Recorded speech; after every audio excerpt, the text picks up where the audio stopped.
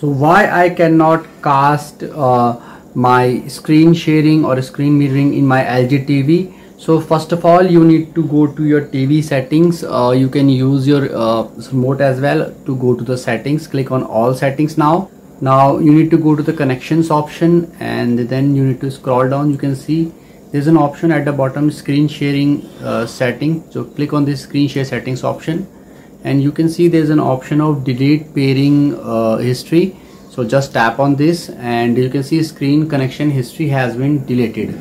So now you need to move to the next step, which is you need to restart your TV and you also restart your phone. And the next step is to make sure that your both TV and phone should be connected with the same Wi-Fi network to avoid any confusion. And the last step is you need to reset your TV. So you need to go back and click on this settings, journal option. Just click on this journal option. You need to scroll down a bit. There's an option of reset to initial settings at the bottom.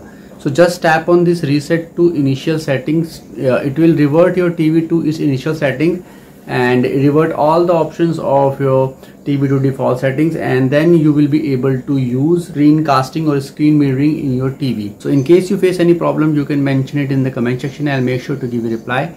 And if you find this video helpful, just hit on the like button and also subscribe my channel for my upcoming videos.